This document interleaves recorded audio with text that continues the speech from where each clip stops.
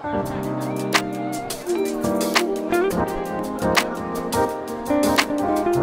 I'm Tessa Thompson. Welcome to my Ebony cover.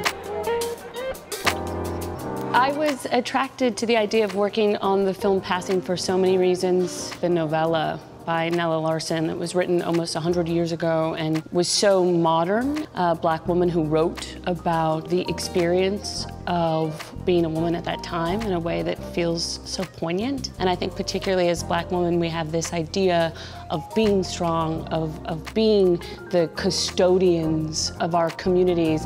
And sometimes I think we can forget that our ability to serve others really comes from our ability to take care of ourselves.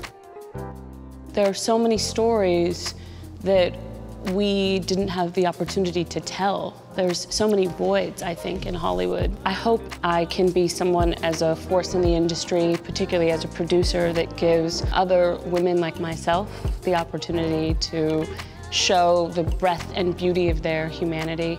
I think so often, particularly as Black women, we get sidelined. For better or worse, so much of our ideas about ourselves are shaped by the media that we take in. We are not a monolith. For example, if I exist in a narrative, I cannot represent all Black women. We need to see Black women of all shades and sizes on screen. The most exciting thing happening in the industry is to see young Black creatives have more ownership over their own stories. I feel so fortified by seeing my contemporaries making big moves. It makes room for all of us.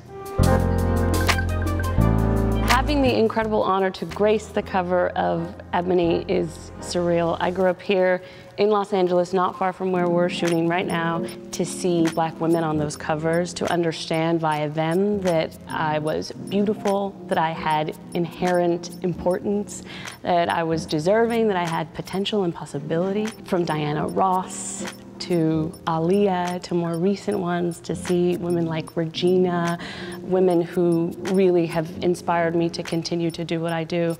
And particularly for it to be tied to this film Passing, Ruth Negga's character is missing a connection to her Blackness. And for me, it's Nella's way of saying we are so infinitely beautiful. And Ebony is a publication that consistently reminds us of that.